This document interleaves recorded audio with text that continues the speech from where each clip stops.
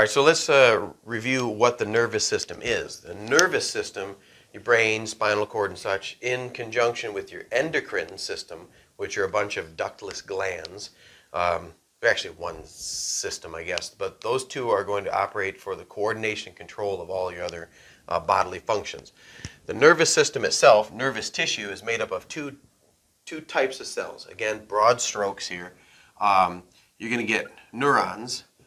Neurons are the cells that produce the electrochemical signals that are passed between other neurons or groups of neurons and specialized groups of neurons. That the convergence, divergence, and integration of those signals is what is how your nervous system works, right?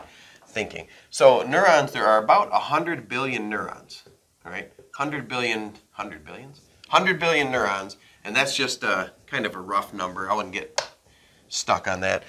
But there are about 100 billion neurons. Your average standard neuron, we're not going to go into the different types of neurons, the different shapes, the pseudo unipolar, bipolar, multipolar, pyramidal, motor neurons. We'll just skip all that for another video. But mostly, keeping it real simple, you have a cell body. The cell body is called the soma.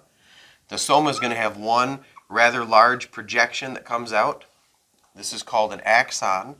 And it could be one, it can be hundreds of axons, it could be up to 1,000 axons dividing out, depending on the different type of neuron we're talking about. But basic parts, axon. The other end of the soma has a bunch of little squiggly, tinier projections, fibrils coming out, that kind of make a little dense nest, and these are called dendrites, right? Dendrites, like branches, okay? So this is your basic neuron. You've got an axon that's headed out, and you can think of the cell body as integrating signals, deciding whether to pass them on or stop them for the computations that we call thinking. We're going to skip that part for now. But think of the axon as the output and the dendrites as the input. Dendrites can be input from other sensory receptors like touch, thermoreceptors, chemoreceptors, that kind of thing. And then the axons will convey that information to one or more other neurons or collections of neurons. All right? So that's your basic nervous tissue cell is a neuron. The other type of cell that you find in the nervous system are glial cells. Glial cells, there's lots of different types of glial cells. For now, don't worry about satellite cells and astrocytes. We're going to talk about Schwann cells and oligodendrocytes. Right? Schwann cells and oligodendrocytes produce a lipoprotein called myelin. I'll write it here so you guys can see it. Myelin. It's a fatty protein substance that's not going to absorb certain stains, and which we'll get to in a second. But it provides insulation and protection to parts of the neuron. Okay? Now, in another video, we talked about functional and structural distinctions in the nervous system. The Schwann cells are going to be your myelin-producing cells in the PNS, peripheral nervous system, and the same cell, sort of, in the central nervous system that produces the myelin is going to be in the oligodendrocytes. So basically what happens is the Schwann cell will produce a series of, like it'll roll around, there's this little cell body, and it'll roll around in layers around the axon, and then there's another Schwann cell here that'll roll around like beads on a string, and these little Schwann cells will go all the way down the axon as it projects into another part of the central nervous system or out to some sort of effector, right? Like the autonomic nervous system effectors are glands, cardiac muscle, smooth muscle, and the somatic nervous system effectors, the things that do stuff in your environment, would just be skeletal muscle.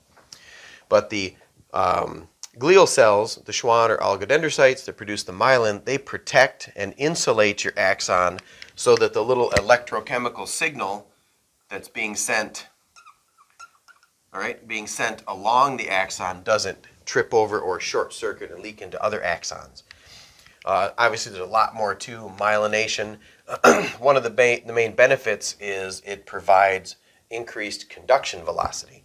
So these little signals that are going down, which are called action potentials, we'll just call them AP for here. The action potentials in a larger axon, bigger diameter, and really heavily myelinated can travel up to 100 meters a second, whereas the skinnier, smaller axons or even dendritic fibers that are non-myelinated, they can be as slow as 2 to 5 meters a second. So it makes a big difference. We get into that a little bit later. Why I'm pointing this out is there's another set of terms you'll come across a lot is gray matter versus white matter. Okay?